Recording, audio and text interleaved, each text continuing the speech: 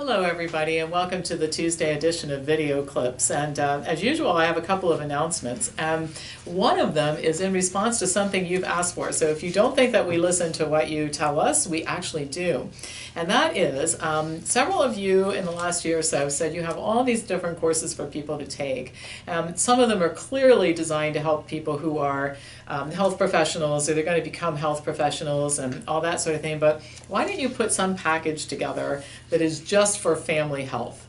People who just want to learn to take care of their own family and maybe a few friends, that sort of thing. So we now have a special family health package, and it includes things like men's health, women's health, children's health, food over medicine, and it's designed to just for the person who's interested in learning for his or her own satisfaction and to help the immediate family or extended family for that matter. And we've got it priced really special price. It's an intro offer. I promise you'll save a lot of money. We always do that when we introduce new things. And so for those of you who asked for it, you can now get it. The other thing is I'm running a special right now, buy one food over medicine course and get one free, which means that if you have a buddy who wants to take the food over medicine course, you can each do it for half price, or you can gift it to somebody, the extra course, whatever. So if you're interested in either of those things, send me an email at pampopper@msn.com. And if you're watching this and you're also interested in a career, in other words, I mentioned before, we have a lot of stuff for people who are in the healthcare business or planning to get in the healthcare business, send me an email. We can always set up a time to talk and I'll give you some information to look at. All right, so I've chosen two things to talk about today, both of which are related to cancer. So we'll start with, most people know that many, if not most, cancers are preventable, and several contributing factors are pretty well understood, like diet and lifestyle habits. But one thing that I became aware of a few years ago is the importance of focusing on the rest of it too. More attention should be paid to things like stress, emotional state, and social connections. And one of the reasons why I brought this more to my own consciousness and brought it into the conversations I have with people is after reading Kelly Turner's book, Radical Remission, where she talked about the terminal cancer patients who survived and how they did it. And yeah, they ate an ideal diet, but they also did a lot of other things that helped them survive. And I really learned a lot from that book that I have integrated into, as I mentioned, my articles and the things that I talk to people about. Cancer is a complicated disease, and if you're going to prevent it or treat it, it requires a whole person approach to health. In a recent study, researchers looked at the effect of one factor, recent divorce, on both cancer diagnosis and outcomes for over 83,000 patients. Newly divorced patients had worse outcomes. They were significantly more likely to be diagnosed with advanced cancer when compared to those who were either long-term married or long-term divorced. They were also less likely to get curative treatment, and they had the worst survival outcomes when compared to long-term married people. On the other hand, newly married people and long-term married people had much better survival outcomes than the recently divorced. The researchers cited several reasons why recent divorce might have this impact. These include loss of health insurance or financial losses, which can interfere with getting the best care, disruption in living circumstances, and negative changes in social networks. Divorce is often preceded by a lot of conflict and increased levels of both pain and depression and stress. Divorced patients often have worse diet and lifestyle habits. They're more likely to smoke, they're more likely to abuse alcohol, they tend to exercise less, and they eat less healthy diets in general than their married counterparts. Well, these factors increase the risk of cancer, but also increase the risk that the cancer will be more aggressive and possibly not respond to treatment. Additionally, research shows that lack of social support often leads to less adherence to treatment and even a tendency to not show up for treatment appointments. This may be exacerbated by divorce-related depression. The researchers concluded that recent divorce is, quote, an acute disruption of a patient's social support network and is associated with the worst cancer outcomes. They advised that cancer patients should actually be questioned about these types of things, and medical care should include assistance when needed. And of course that usually doesn't happen, and one of the reasons is the short visits that people have with their doctors just don't really allow for much fact-finding and conversation. And fortunately there's more conversation about that right now, but it still hasn't been fixed. Now, I want to be clear, this information should not be interpreted to mean that people should remain in unhappy marriages in order to reduce their risk of cancer. That's ridiculous. Nor should it mean that divorced people or recently divorced people are doomed and destined to get serious diseases like cancer and die earlier. Rather, the information is a wake-up call, I think, first for people to pay attention to all of the factors that contribute to health. And these include the obvious, like diet and exercise, but sleep and stress and relationships and social support and interaction, a spiritual life. And one other thing, and this came out of Kelly Turner's book, having a really strong reason for living. Another thing that I'll mention is disruptive life events like job change or moving or family illness and divorce tend to make people even less diligent about taking care of themselves, when these kinds of things really should be the sign that it's time to be more diligent because of the stress associated with them and the increased risk of all kinds of diseases, not just cancer, that come about as a result. So healthcare providers, I think, should be discussing diet and lifestyle factors a lot more, and social connections and emotional health a lot more than they do, but particularly when patients are going through a stressful event. So those are the things that we don't have as much hard science on, but I think Kelly Turner's 1,000-patient study was pretty good evidence for the fact that they're important.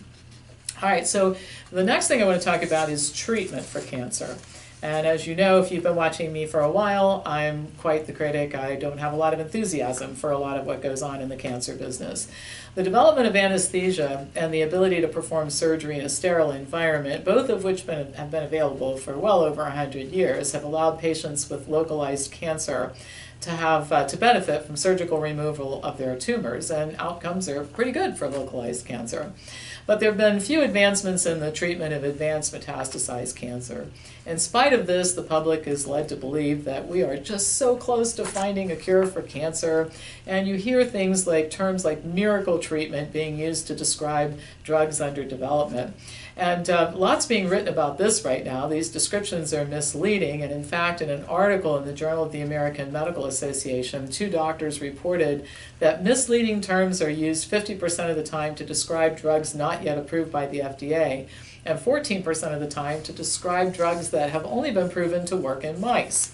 The excessive hype extends to drugs that are approved, like immunotherapy, which is often described as a breakthrough treatment or a game changer by doctors. But not all agree. Dr. Vinay Prasad is a hematologist-oncologist, and Nathan Gay is an oncology fellow at Oregon Health and Science University. They recently did an analysis that showed that only 8% of all cancer patients can benefit from immunotherapy. That means 92% will not. And there is no real reliable way of determining which patients will. In spite of this, the drugs are incredibly expensive, costing as much as several $100,000 per year. 2 of the most commonly used cost between $100,000 and $150,000, and they have side effects that include flu-like symptoms, heart palpitations, diarrhea, infection, arthritis, and potentially fatal allergic reactions. Now, not everybody believes that, or not everybody is as pessimistic, let me put it that way, as these 2 doctors, and as I tend to be about this. Dr. Jeff Weber, just to present the other side, who's a medical oncologist, sees things differently. He says the sheer volume, the number of immunotherapy trials currently going on will result in the identification of new therapies which in the next few years should cure cancer patients. And I'd like to believe Dr. Weber, but I guess I'm a little bit jaded by history and the reality of what goes on. Well, desperate cancer patients are highly vulnerable to listening to this type of thing. I mean, headlines such as "Lung cancer patients live longer with immune therapy," that catches the eye of a cancer patient for sure. Now, just to give you the disconnect between what the headline says and the reality of what's going on, the article under this title reported on a combination of Keytruda, which is an immunotherapy drug, and chemotherapy. Dr. Roy Herbst, Chief of Medical Oncology at the Yale Cancer Center, is an enthusiastic promoter of this therapy, and what he says in this article is, quote, "I've been treating lung cancer for 25 years now, and I've never seen such a big paradigm shift as we're seeing now with immunotherapy." Well, what is this big paradigm shift that Herbst is referring to?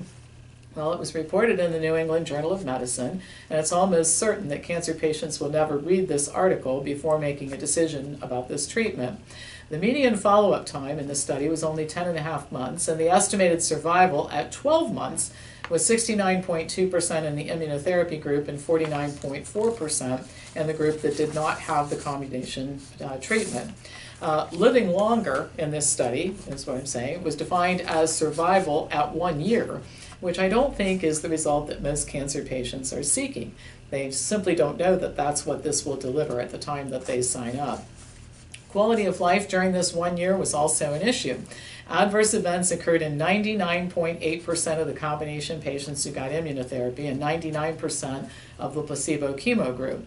Discontinuation of all drugs due to adverse events occurred in 13.8% in the combination group and 7.9% in the placebo chemo group.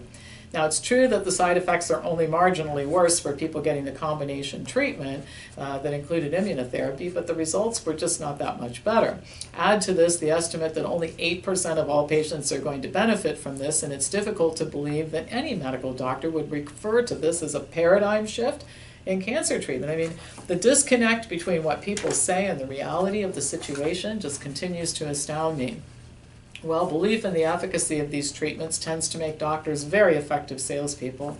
Patients agree to treatment based on the false belief that they really will live longer, and the definition of live longer usually isn't just 12 months. This often results, in addition to the misleading part of it, it results in financial stress for the family because most insurance plans now have significant co-pays and deductibles, and medical treatment is one of the leading causes of bankruptcy in our country. Other consequences of the misplaced belief are failure to look into alternative treatment options and a decrease in quality of life. Sometimes just palliative care can be more productive. It not only increases or decreases pain and makes patients more comfortable, but some studies have shown that it prolongs life. Doctors should be having informed discussions with patients during which these type of data are reviewed, but this isn't happening, which means patients have to do their own research or use services like ours in order to make good choices. Sometimes the good choice is to look for alternative treatments when presented with this type of information, and sometimes it's to die with dignity on one's own terms, but any choice should be based on fact and not hype. All right, that's all for today. As usual, pass this on to anybody who you think would enjoy watching it, and I will be back to you on Thursday with more news.